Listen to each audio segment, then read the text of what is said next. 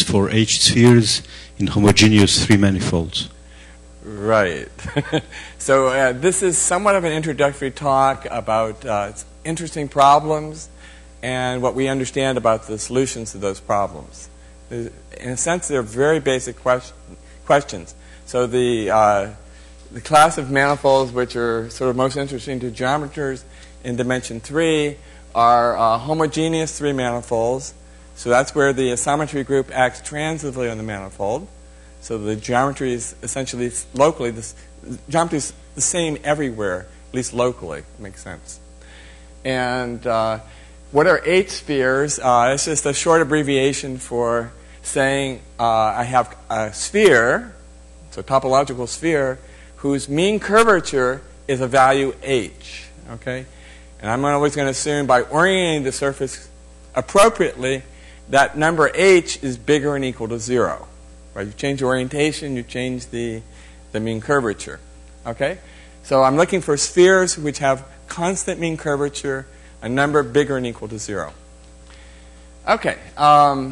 Okay. So that's the setup. A lot of this work and these conjectures are motivated by what happens in R3 with the flat metric, and everyone understands what constant mean curvature spheres are in that case. They're just spheres of radius r, say, after translation, centered at the origin. So we understand so completely what's going on in R3. We understand some things in other three manifolds, other homogeneous three manifolds. Okay, so first, for just people who aren't real familiar with the subject, what are homogeneous three manifolds? So it turns out most homogeneous three manifolds are Lie groups equipped with a left invariant metric. So under left translation, the group acts on itself by left translation. You want that to be an isometry. So basically, you take an inner product of the identity element, you translate by left translation, that produces an inner product at all the tangent spaces in the space, and you declare that's your metric. Okay?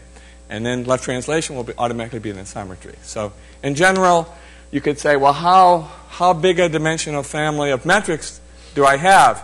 If you take the metric on R3, take the Lie group R3, it's commutative. There's only one metric that's left invariant. That's the flat metric.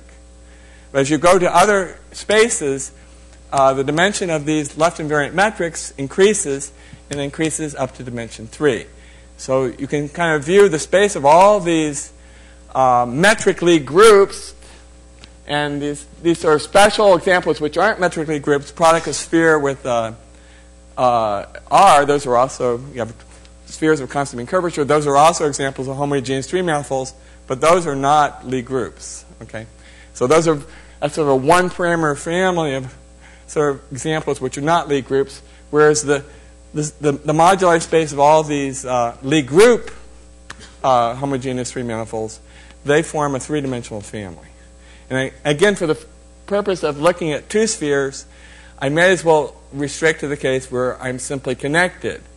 Because the two spheres are simply connected, I can lift to the universal cover, so it's very natural to only look at the case where the three manifold is simply connected if I'm restricting to the case of two spheres. If I understand their geometry, I might as well do that.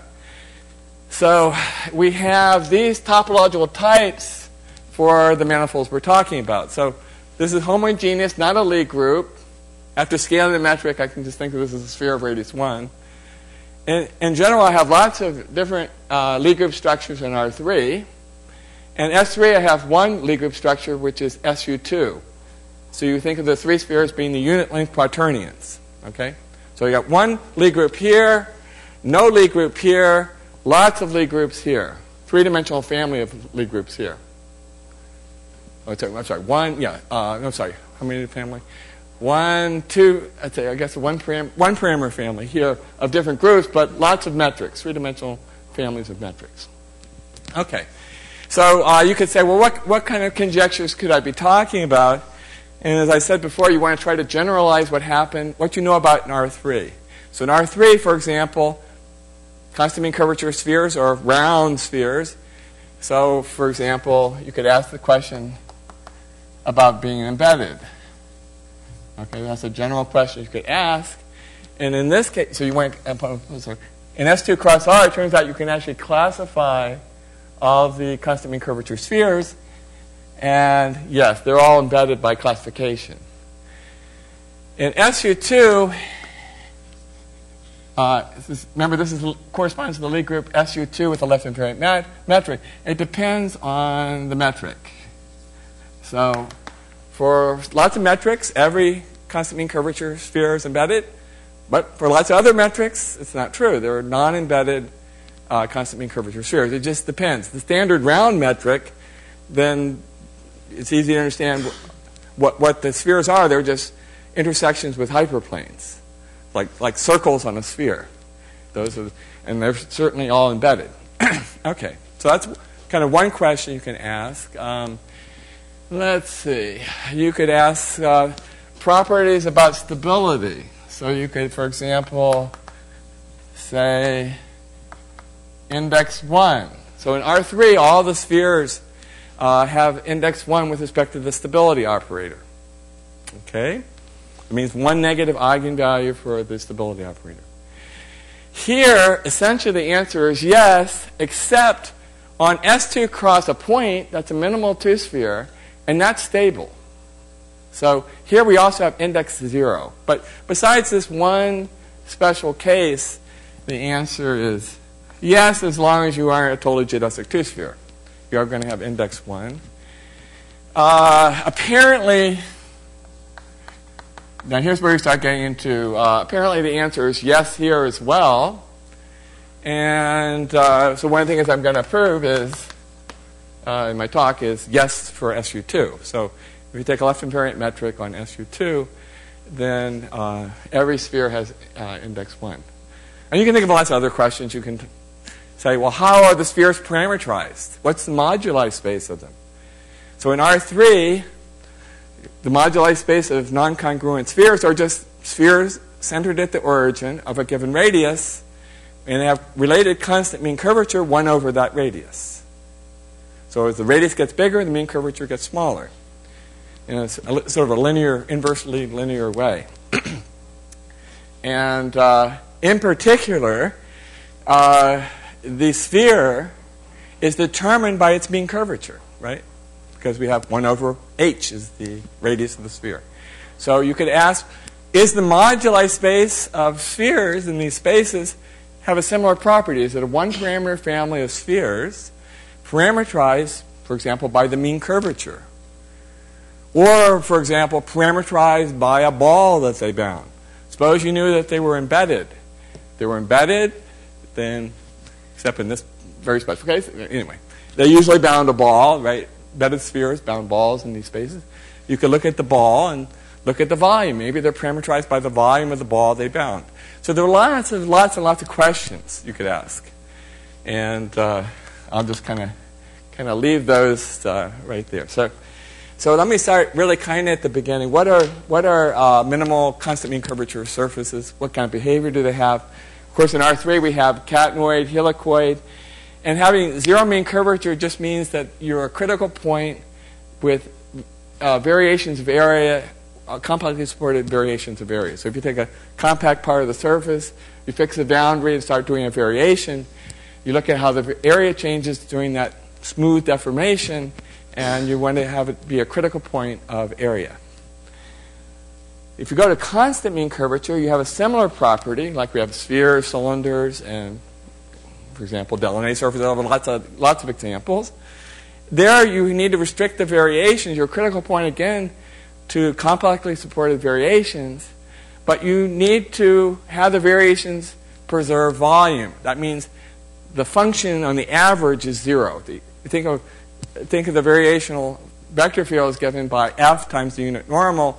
You need the average value of f to be 0, so you're pushing volume on one side just as much as you're going up, just as much as you're going on the other side. So volume has a plus and negative sign to it. So if you use those kinds of variations with respect to functions whose average value is 0, then you find out that's equivalent to having constant mean curvature. Okay. If you're minimal, you don't have to make that assumption. All right, so simple examples. Of course, we have soap film surfaces. surfaces that minimize surface tension, minimize energy. Minimizing energy means the coordinate functions minimize energy. Minimizing energy means they're harmonic functions locally. So we have soap films, or physical realizations of minimal surfaces. And the volume constraint property can also be viewed as a pressure differential property. So you want to have the surface, if you make a soap bubble, it's physically stable. But imagine taking this wire and having a pressure difference in pressure on each side of the soap film. Where it's higher pressure, it's going to push the soap film up, away from that, and you'll again get this nice property that locally you are a surface of least energy with the property of a constant pressure difference. Okay? And as you change that pressure difference, you change the mean curvature, the constant mean curvature. So all these things are very physical, and that gives you a lot of intuition about the shapes and what should happen. It doesn't tell you what happens, but at least you can start trying to reason physically when you're trying to understand local structures of these surfaces. Okay, so now I'm going to get to the main perspective. What are these problems that we wanted to generalize? What are these interesting conjectures about spheres and homogeneous three manifolds? And as I said before, S2 cross R, we understand everything completely. So I'm going to focus my attention on metric Lie groups. So I'm a three-dimensional Lie group. It's either topologically R3, or it's the group SU2, and I have a left invariant metric on it. Otherwise, I'm in S2 cross R, and I understand everything about, let's suppose I understand everything about H spheres in that case, by classification. Okay. So I'm going to be looking at what happens first in R3. What do we know about sort of these conjectures in R3? So I'm going to be looking first at a closed surface in R3. So that means compact with no boundary. Okay. So certainly we can't be minimal because the coordinate functions of a minimal surface are harmonic, and you've got to be constant on a compact surface. So you're not going to be able to have a minimal surface, but we know we have spheres. And they have constant mean curvature, and they're compact. So we have this famous result of Hoff that if you're genus 0, then a necessary and sufficient condition to have constant mean curvature is it's a round sphere. So we understand exactly what they are. And we understand the moduli space as well. It's 1 over the radius of the sphere, where the mean curvature parameterizes the moduli space of all examples. We also know that if you have an embedded compact constant mean curvature surface in R3, you can apply the Alexander reflection principle, and you can prove that the surface has all the symmetry of the space. That means it's completely revolution, is complete in every sense. It's a surface of revolution. Well, it means it's a round sphere. Okay, so you can prove that if you're embedded and have finite genus. Then you're in fact a round sphere. You have genus 0. You can't have a torus. You can't have a soap film that's an embedded torus in space. So let me just sort of add one related question here. That theorem of Alexander is actually true for what's called Alexandrov embedded. And so let me just say what that means. This is a loosening of the property of being embedded.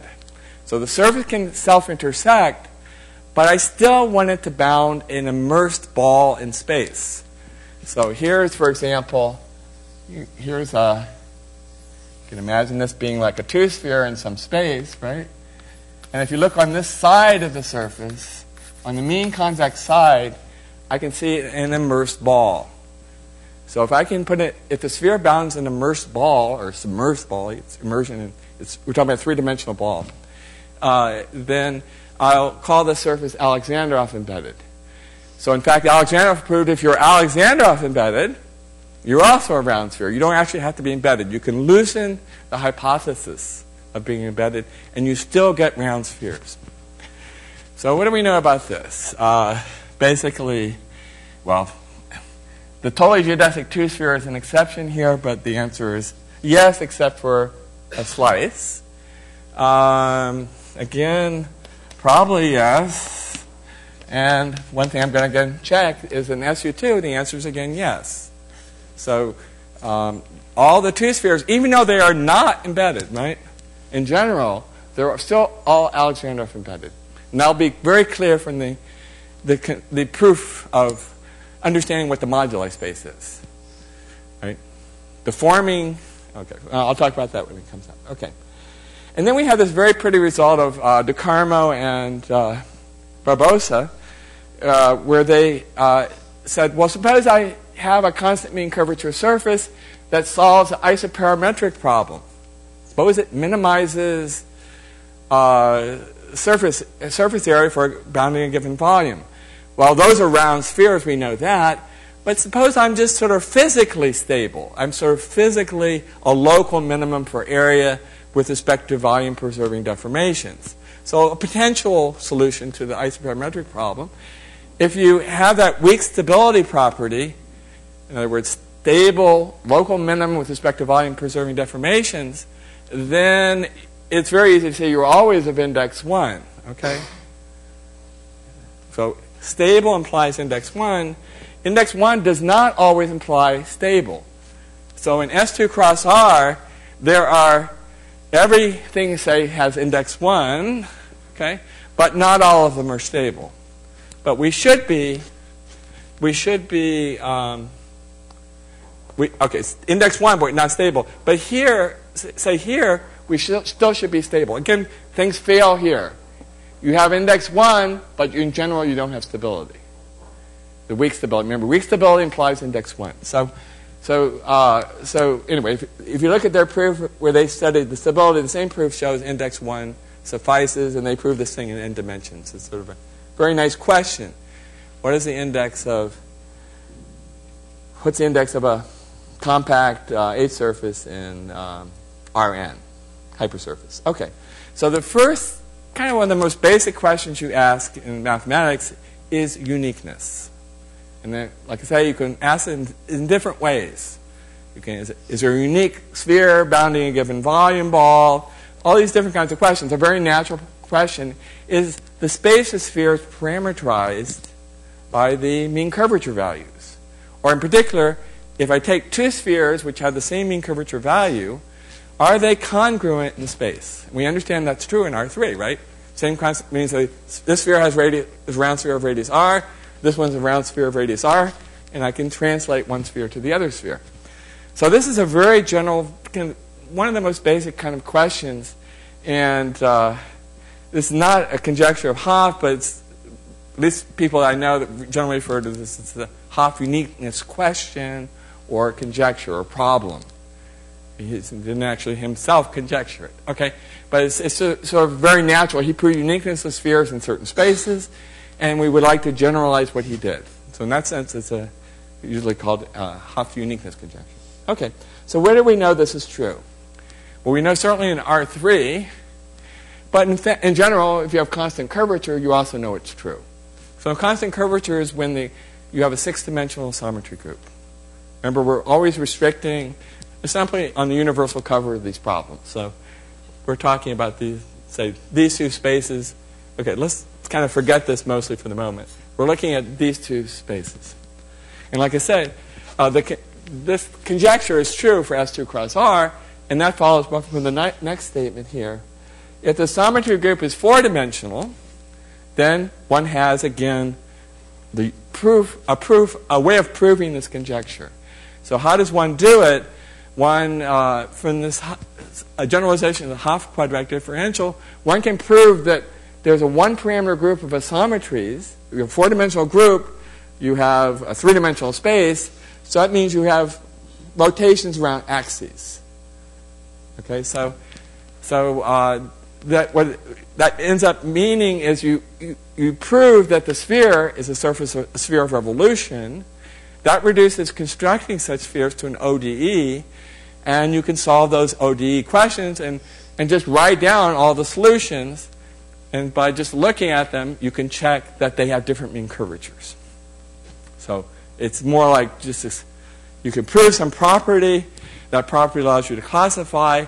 By classification, you can verify that the conjecture is true. Okay, everyone get that? Okay. is a one-parameter family of solutions, and you watch how the mean curvature varies. Okay, so now I'm going to get into the main part of my talk. I need a little language. We're going to talk about the general conjectures.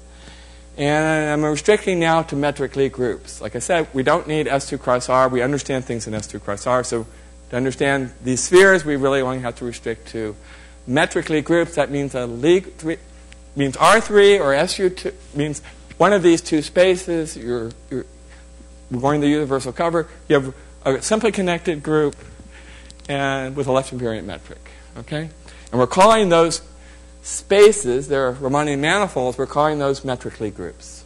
So it's an underlying group structure and a underlying metric, Riemannian metric. I should say, in general, you can have two isomorphic Lie groups, non-isomorphic Lie groups, with isometric metrics. Okay, so you can take this Lie group with a left invariant metric. You can take a non-isomorphic Lie group with a left invariant metric. And the spaces of Riemannian manifolds can be isometric. So there's a little different. You don't one has it. I'm not saying it's unique. It has the structure of a Lie group with a left invariant metric. Okay, that's all I'm saying. I'm not saying, all right. So it's kind of two things together. It's a group structure together with a left invariant metric. Okay, so here we got this fundamental number. This is just an amazing number. It's related to lots of very important functional properties of the space, not just about spheres, custom and curvature spheres. So it sort of comes up when you want to think of solving isoparametric problems. So we're doing infimum over a bunch of numbers. Where do the numbers come from? I look at all compact means here closed. Closed. I have all closed immersed surfaces in the space. For each of these surfaces, it has a mean curvature function, or at least its absolute values. I can think of the absolute value of that mean curvature function. So I can think of the mean curvature as being bigger than or equal to 0 at every point. I can take the maximum of that function. I get a number. And then I take the infimum over all of these numbers. And that's called h of x. And since it's so special, we have a special name for it. Okay, so this number is called the critical mean curvature of that space. And it's fundamental. It's really, when you want to study the geometry of these spaces, it's just a fundamental question. And lots of conjectures are related to this number is equivalent. It can be defined a lot of different ways. So this is one way to define this number. There are other ways to define it. And you can show that this way of defining it sometimes is the same as this way. And then you have conjectures that say you always have the same thing. So I'm going to kind of look at a case where we can calculate this. So, for example, take any metric on S3. Suppose you're in an SU2 case, like this case. You can always, Leon-Simons proved that there's always an embedded minimal two-sphere. Okay? In general, if you take, as Harold pointed out to me, in general, take any compact 3 manifold. There's always a compact minimal surface in it, embedded, in fact. So certainly, h of x is 0 if you're compact. So for the 3-sphere, this number is always 0, because there exists compact minimal surfaces in it. Okay, so we understand how to calculate this in this space. We understand it's always 0. All right. Now here's a really fascinating, one of these fascinating results that relates this number to a famous invariant of the space called the Cheeger constant. So we're looking at non-compact now. So we're looking at the R3 case now. So we're non-compact R3 with a homogeneous metric. It's a Lie group, a metric Lie group. So inside this space, I look at all, say, smooth bounded domains. Here we are, some kind of smooth bounded domain K. Okay, it has a boundary, which is the boundary surface. I look at the area of the boundary of that domain. I divide by the volume of that domain. I get a number. Now I want to try to minimize that number over all smooth domains. Okay? And I get a number. Okay? And it's called the Cheeger constant. if you are not, okay, so we're not looking at SU2, that's this case. We're looking at R3. If the Lie group is not that special Lie group, remember there's a one-parameter family of Lie groups. If we aren't that particular Lie group, then this h of x number we calculate, 1/2 of it is the Cheeger constant of space. So this is not too hard to prove. Okay. I conjecture it's also true in PSL2R. I just don't know how to do it. I've been working on this. I kind of got involved in this subject about a year ago, and more involved last summer. So one of the things I can figure out, it's not too hard to prove this, but I still don't know how to prove it in PSL2R, and I'd really like to do that. I'd really like to know how to calculate the Cheeger constant for PSL2R with a less invariant metric. Of course, as that less invariant metric changes, the constant's going to change, right? Right. For example, just scaling the metric makes it change. All right, makes it drop. Okay. Now, for hyperbolic 3 space, it's certainly easy to see what this number is. It's just 1. You use that formula. Hyperbolic 3 space is a Lie group with a less invariant metric. It's not PSL2R. It's a non-unimodular group. So you can calculate the number by that, and you can calculate that so you can figure out h of hyperbolic 3 space is certainly 1. There are lots of ways to see that. Okay, so that's also an example where we're familiar with what that number is. And, for example, you could use this formula if you wanted to do it. Okay, so what are the conjectures? So we saw some, let me just go back one time here. So we have this h of x number. Somehow that's going to play a very special role in these conjectures. So let's just see what we have.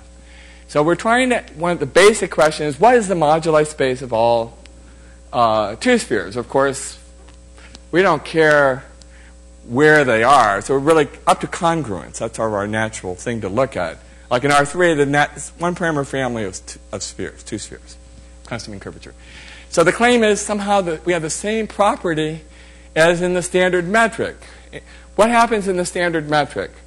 You start out with a little teeny round sphere with almost infinite positive mean curvature, and then you just go to 0. So in R3 is a unimodular group, and it's not PSL2R, so that this number is always 0. So, right? And we agree this is 0? Right? They're spheres with arbitrarily small positive mean curvature, right? So you're taking the infima of all those numbers, you're certainly going to get 0. And certainly, this interval parameterizes all of the spheres in R3. However, this number in PSL2R with some metrics, for example, is not. This is never 0, okay? No matter what metric you put on it. So there, we're not going to start at 0. The spheres don't go down to become almost minimal like you do in R3. Like a huge sphere is almost a plane, right? We don't have that property. Okay, so this is the conjecture, that we have this magic number. The moduli space is an open interval, and it's parameterized by the mean curvature values. And somehow it should be a nice, like, analytic space, like analytic intervals in the natural sense. It's a natural parameterization. Now, if we're not topologically R3, then this second part, so suppose you're not R3, that means you're S3, then, in fact, then you go all the way down to 0. Remember for S3, well, SU2. Anyway, SU2 with any metric on here. So we have topologic S3. Remember, this was 0. So we're going from there to infinity. Right? In particular, there's a uniqueness property. So for each mean curvature in SU, if you take SU2 with a left invariant metric, for each value, a possible value of mean curvature, there's a unique sphere. In particular, there's a unique minimal sphere. In particular, all minimal spheres are embedded. I mean, there's just trivial things you can think are consequences of this. Okay, so that's we're going to see why that's true in a minute. Okay, so let's see. How am I doing with time? I got lots of time. Okay. All right, so this next conjecture is related to this table I put. Remember, Alexander embedded, yes. So we're going to see yes here. We aren't really considering this case. The conjecture would be yes here as well. So if you have a one-parameter family of spheres, and you start out being Alexander embedded, during the deformation, the ball just keeps moving, and you can see pretty easily using mean or maximum principle that those three manifolds always stay three manifolds. They never cross through themselves in the wrong way. So that ball just sort of moves as the sphere moves. So this is very closely related to proving number one. You can prove number one, the property of being Alexander embedded just immediately follows. So here we come back to this very interesting property for constant mean curvature spheres in R3. Barbosa and De Carmo proved index 1 means you're a sphere, right? And all spheres we understand also have index 1. They're all weakly stable, for example. So this is saying the same thing happens in metrically groups. Okay, so every H-sphere in any metrically group is Alexander embedded, has index 1 and nullity 3. You can also see in R3, round spheres have nullity 3. There are three independent Jacobi functions on the sphere, which come from translational killing fields in the space. So we understand this is true in R3. Claim this is true in general. Okay.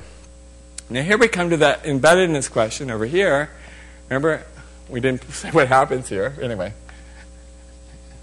And we're saying, yes, things work here. We can't do anything here because it's not true. It's not true in Bourget spheres, even. We have a four-dimensional symmetry group. Herold's spheres of evolution are not always embedded. So we can't prove embeddedness, but if we're R3, there's no obstruction there. Somehow, what happens in S3 doesn't keep you from proving yes here. And I'd say almost certainly the answer is yes. So we'd like to know that. Okay? All right. So Hoff, we've been talking about Hoff a lot. If you take the abelian group R3, we understand everything here. Now, there's an interesting, this is just a sort of a comment on what I'm going to talk about later. There are certain cases where it can prove Hoff uniqueness. That means two different spheres with the same constant mean curvature, then in fact, they differ by a left translation if they have the same mean curvature. If one of the spheres has index 1. So if I can prove I have an index 1 sphere for a given value of constant mean curvature, then we know how to prove it's the only sphere. So to understand this problem, you can see you want to focus your attention on index 1 spheres and prove that for all possible values of mean curvature, there exists a sphere of constant mean curvature, that value, and has index 1. Then you've solved the uniqueness question. So just think about that for a minute. So I want you to see how the family of index 1 spheres moves, the values of mean curvature I get. If I can prove all the mean curvature values I obtain with index 1 spheres are all the values I ever obtain, then I've proved Hoff uniqueness by this result. Because existence of an index 1 sphere guarantees uniqueness for that value of the mean curvature. Okay. Right. In particular, this result applies if you have an index 1 sphere, inherits all the symmetries of the space.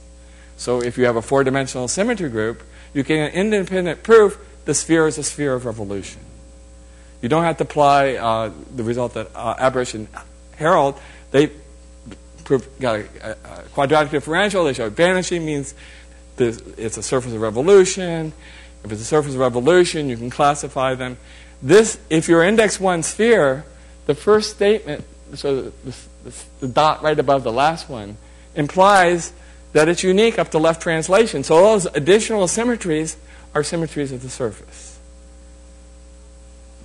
Okay. All right. So it sort of gives you a very general way of how things are round. Things are being forced to become roundish, as symmetric as the space they live in. Okay, so let's go through a very educational sort of exercise in trying to understand these conjectures. We believe we can prove maybe I should say, we believe we can prove all of these properties except for number 3. We can prove it number 3 in certain very interesting cases, but we believe we can prove these other properties. So in SU3, we don't have to worry about that last property about being embedded because it's not true. So the conjecture doesn't say anything about S3. The spheres aren't always embedded. So we want to prove that conjecture in the case of topologically being S3. So this is just sort of a restatement of it. It says, so suppose I'm topologically S3. That means the Lie group structure is SU2, and I have a left invariant metric. Then the claim is for each number bigger or equal to 0, there's a unique H sphere. Furthermore, they are all Alexandrov embedded. They all have index 1, nullity 3. And the areas, this is another interesting part that comes out of the understanding the moduli space, the areas always form an interval. Of course, every sphere is positive area, right? So you don't ever get 0. But you have a maximal area sphere of constant mean curvature. These numbers, the ARR is a continuous function on the other space, and you understand the asymptotics. When the mean curvature is very, very big, you're almost a little round sphere. A little round sphere has very small area. So you understand what happens at plus infinity, and you want to understand what happens as you get near 0, minimal. Okay, so how does this proof work? The proof is it's very easy to follow the steps. Unfortunately, there are like 7 steps. But each step makes sense and it's sort of easy to, at least easy to understand. Or understand what's going on in that step. Okay, so we understand that X is SU2 with a left invariant metric. So it's a metric Lie group, which is SU2 as a group. And as I said before, we want to focus on index 1 spheres because of this nice result about there's a unique one for each. If you have an index 1 sphere, it's unique. It's the only constant mean curvature sphere with that value. So we're going to focus our attention on that. Notice that the theorem is saying that every sphere is index 1, right? So this is a very natural thing to do. We're going to focus our attention on the ones which have index 1. So if you see that sort of blue sigma, that's a sphere of index, a constant mean curvature sphere of index 1. Okay. With some value of mean curvature. Okay. So the first observation is that this sphere always has nullity 3. And so what you have with respect to the stability operators, you have a Laplacian plus a potential on the sphere. And Chang's theorem says that, okay, remember we have index 1, so we have one negative eigenvalue. Look at the second eigenfunction. Its multiplicity can't be bigger than 3. Okay, so or at least when, maybe we should say something else about the, how do we get nullity on this sphere?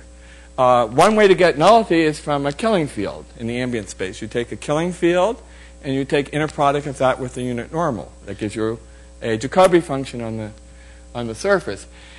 In a Lie group, you always have a 3-dimensional family of right invariant vector fields. And right invariant vector fields are always killing. Okay? Now, if you can't, so if you have some surface in here, we have the killing fields, right? The right invariant. I don't know what that means. Anyway, okay, they have all the right invariant killing fields. Each one of those induces a Jacobi function on the sphere.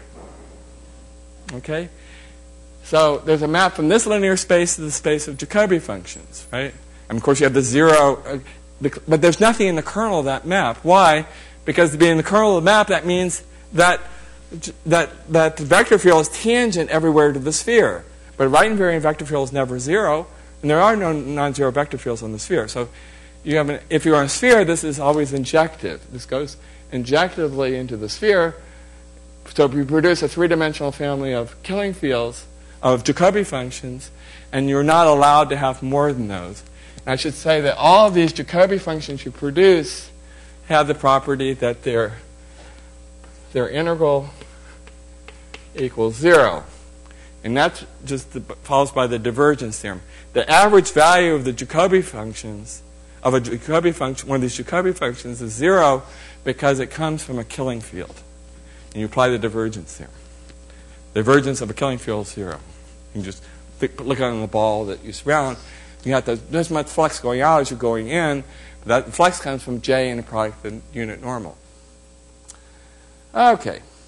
Okay, so now we're in a good shape to try to understand that there's a manifold structure on the space of these non-congruent. So M of X, calligraphic M of X, is the space of all the index 1 spheres.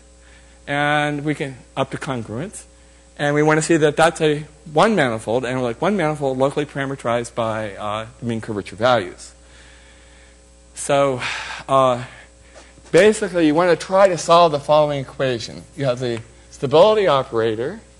You want to apply it to a function, G, and you want to get the number 1. So you want to, as you move in this variation, you want the derivative of the mean curvature to just be increasing at a constant rate.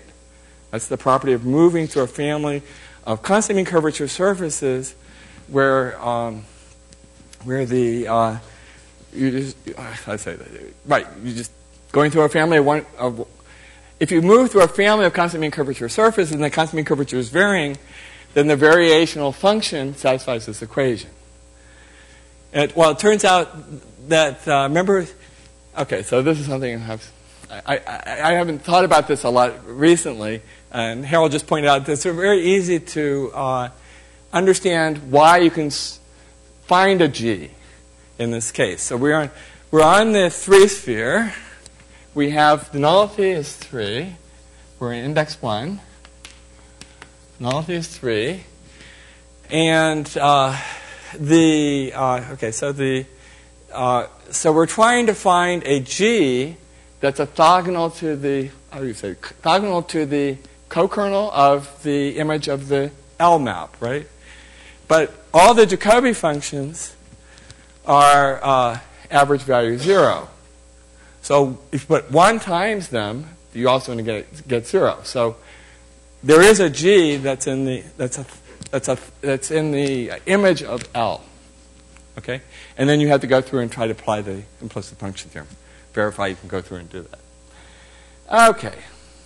Okay, so we see that we have this sort of local one-manifold property. A very crucial result you have about index 1 spheres is that you look at the left invariant Gauss map. So it's just like the usual Gauss map. You have a normal vector at the point P. You have the identity element over here. I left translation by P inverse takes this point over to here, and that gives me a unit vector. If this is unit normal here, it gives me a unit vector on the sphere at the identity element in the tangent. So this is S2 inside of the tangent space at the identity element in the space. That's called the left invariant Gauss map. So we want to see that if you have an index 1 sphere, then the Gauss map is always a diffeomorphism. But since it's a 2-sphere, going to a 2-sphere, it suffices, by covering space theory, to prove that the differential is always non-degenerate. There's nothing in the kernel of the differential, then it's a diffeomorphism because everything's simply connected. So the property is, so if you have something that's in the kernel, so like this, if this vector VP is in the kernel, then it turns out that you can so the surface is sort of trying to be invariant in this direction by sort of a killing field that goes in the same direction as V. So you go through and check that if you look at the right invariant vector field with this vector here, then it turns out it has a second order 0 at this point if this vector is in the kernel of the differential of the Gauss map. So if it's not a local diffeomorphism, you have this direction. There's a related killing field, which at P is VP. And it has a second order 0 here. So from the point of view of a sphere, that means the related Jacobi function has a cross on it, so plus, plus locally, I'm sorry, plus, minus, minus, or maybe you have more crosses. But you have some picture like this, and then you get nodal domains. If you have a cross like that and you have an analytic set on the sphere, you have at least 3 components on the sphere. Okay, this component's weakly stable. This is, if you want, weakly unstable. This one's weakly unstable. If I enlarge it a little bit, then these regions are strictly unstable. But I'm index 1, I can't have 2 strictly unstable domains, disjoint domains. So that's the basic idea of the argument. So you have to check that you have this sort of cross picture at the point. So you have to think a little bit geometric, but it's not too bad. Okay, the next crucial step is getting curvature estimates. There's 2 really different approaches. It depends on what you like to do, what you're familiar with.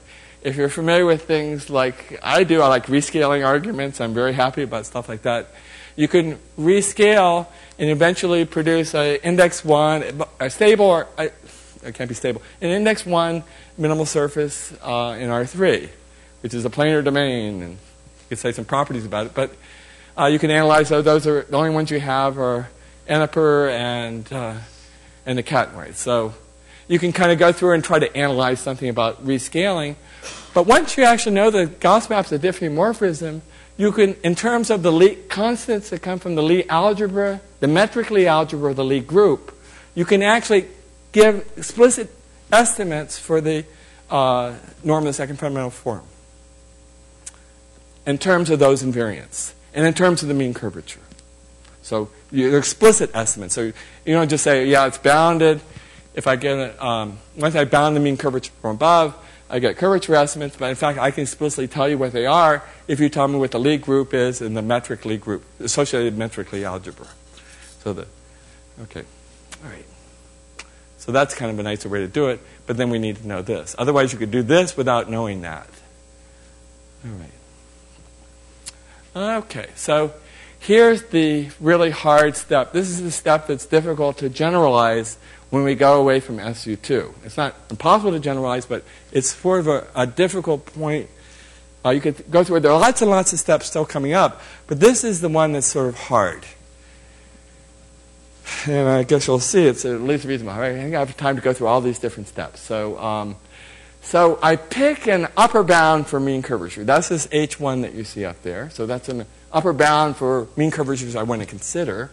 And I want to look at all index 1. Remember, M of x are index 1 spheres. So I'm looking at all index 1 spheres whose mean curvature is less than or equal to this upper bound. Okay?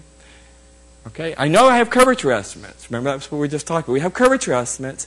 So if I have area estimates, then I get a compactness result. Right? For example, you have diameter if I have area estimates, for example, I have diameter estimate. I have nice local control about what's going on, and subsequences converge. So this is the crucial step to get. If you're traveling along this index 1 surfaces, well, maybe as I travel along, the area becomes infinite, right? It sort of disappears. But as long as the area is bounded, I have an open 1 manifold, but the endpoint's also there. I can keep going. This allows you to keep going when you want to move that 1 parameter family. Start with index 1 sphere. I want to just move it all the way down to h of x.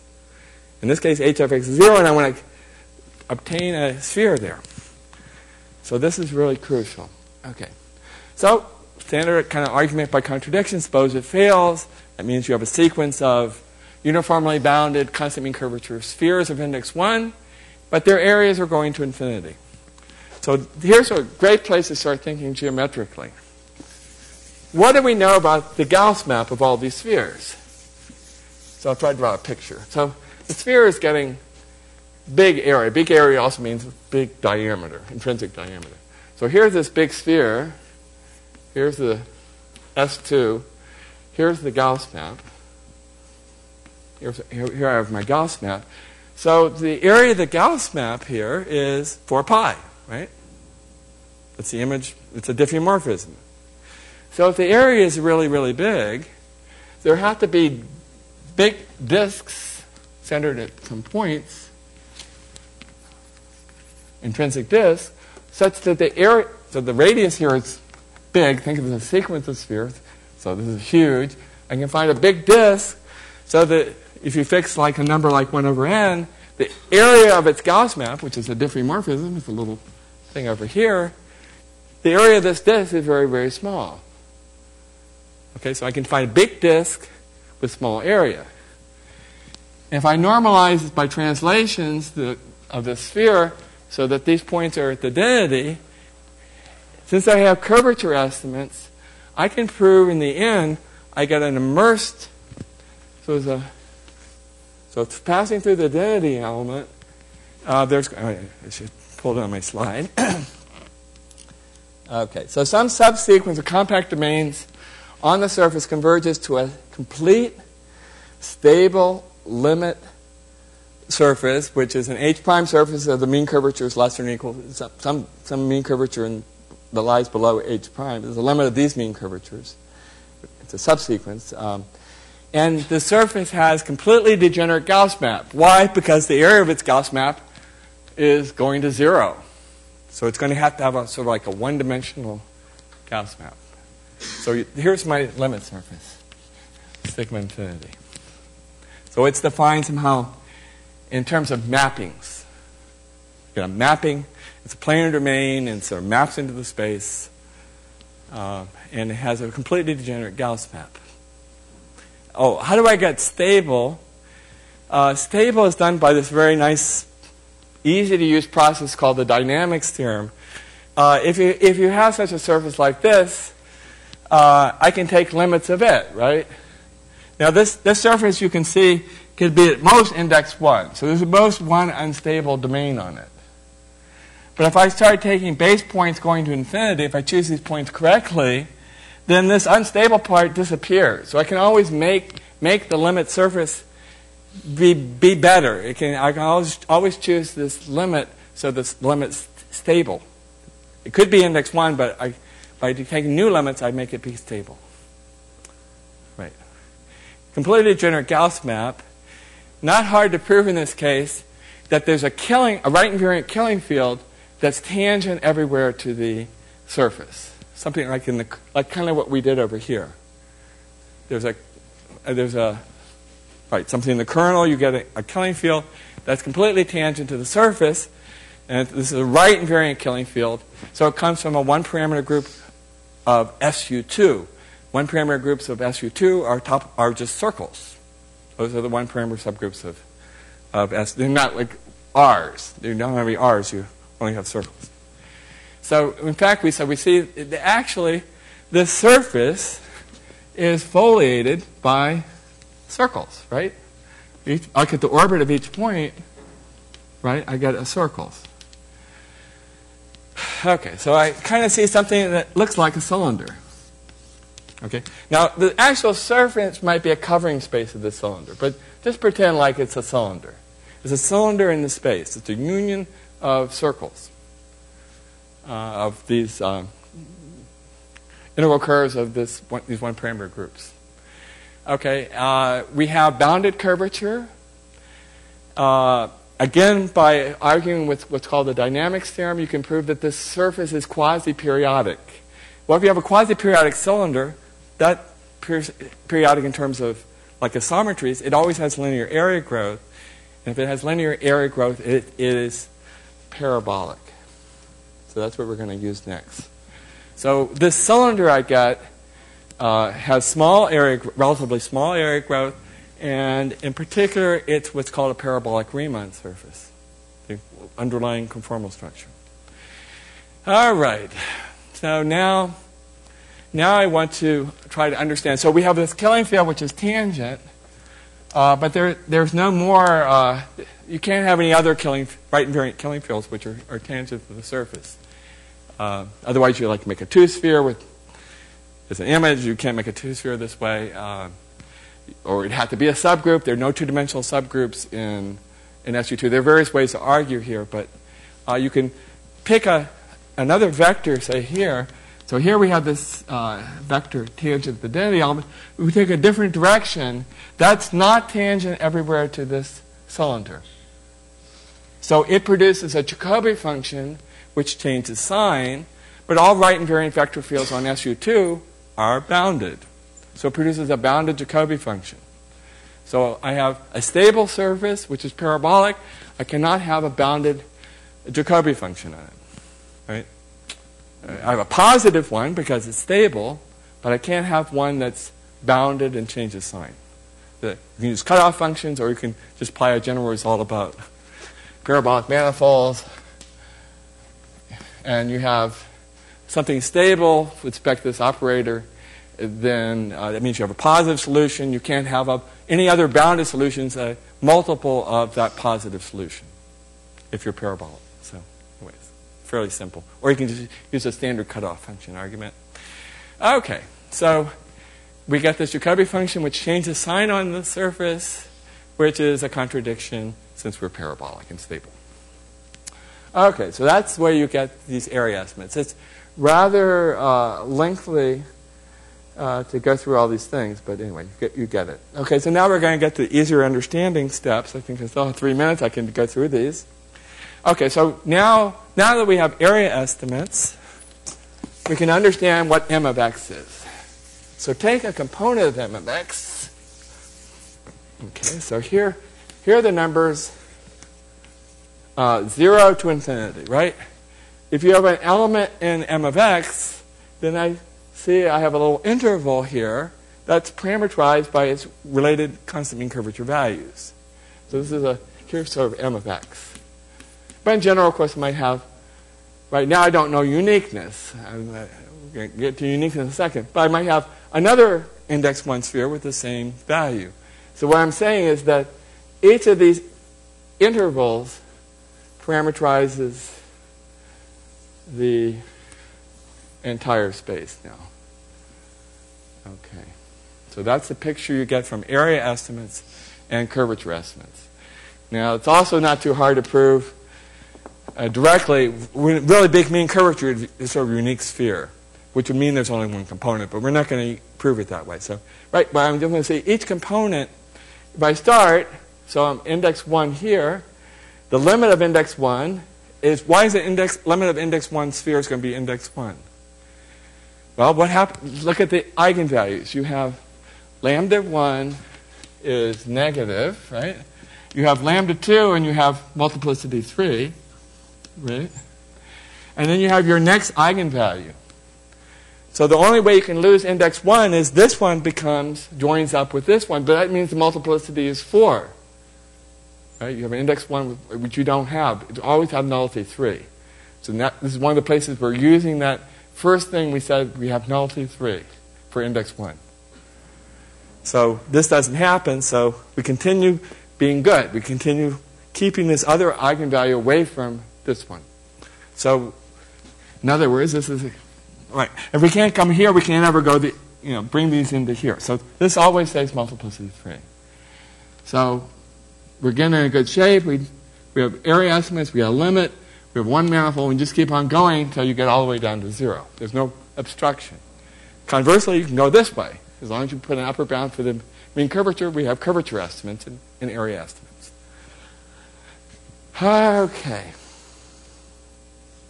Now here's sort of the crucial thing, which is we're getting uniqueness. We want to generalize what Hopf did. Hopf somehow defined some quadratic differential and say the vanishing of this quadratic differential means something.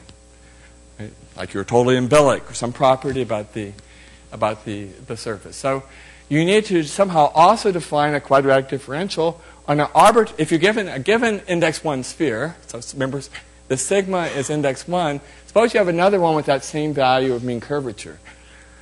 Then we want to construct on it a non-zero complex valued quadratic differential with isolated negative index zeros. Suppose that you could do that while you're in a sphere. So that means that form must vanish identically. So I should say something here. At the present moment, we're kind of trying to figure out the best way to do this.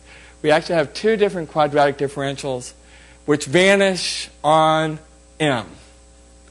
And one of them, you can see that you have uniqueness up to left translation, the other one not, but presumably both of them are equally good. So this is somewhat involved calculations.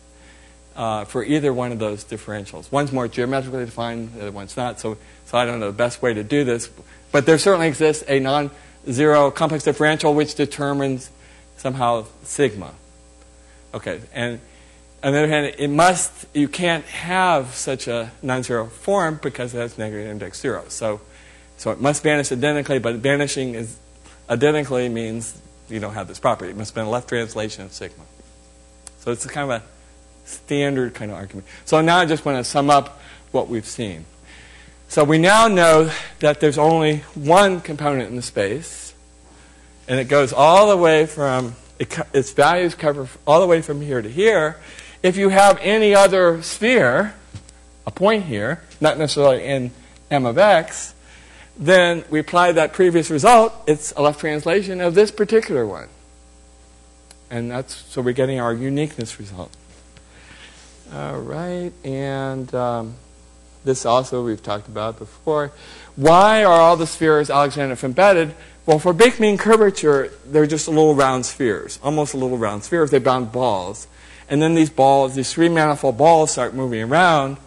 Maybe they start crossing themselves. But they always cross themselves in sort of a good way. They don't cross themselves like this, through the inside. They always cross themselves through the outside, so they stay Alexander embedded. Always moving in a certain kind of way. And this is also pretty easy, because for big mean curvature, we have just the little round spheres. And those are small area.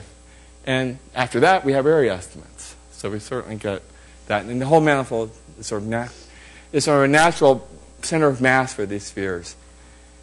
And everything varies analytically. So it's actually kind of an analytic function. So let me just say real briefly, since I'm running out of time, the claim is we can redo all, in other Lie groups, like where you're diffeomorphic to R3, you can basically do everything I talked about, except, like I say, the hard step is generalizing step 4, because step 4 is not true. There is no, once you bound the mean curvature from above, you do not bound the area, just like in R3. Look at all spheres of constant mean curvature less than or equal to 1. There's no area bound. They become really huge and bigger, right? So you don't get this property you have in SU2. So you have to make a slightly different variation. You have to go away from the value of h of x by some small amount, then you get area estimate. So you have to somehow make be a little more careful. And then you have to analyze the remaining cases. So the remaining the cases are topologic R3. You're in PSL2R, or you're in a semi-direct product. And then the semi-direct product also breaks into different cases. And it sounds like you're doing case by case, but you're really trying to understand the geometry of these spaces. So while you prove the Hopf conjecture, you're also proving a very interesting, or this Hopf uniqueness property or classification space. You're also understanding these spaces that before you didn't really know as well as you thought you knew them. You really start feeling what they look like and understanding how they behave. So there's a lot of insight you gain in the actual spaces you're in. And anyway, I think that's gone over time for a couple of minutes, so probably should stop.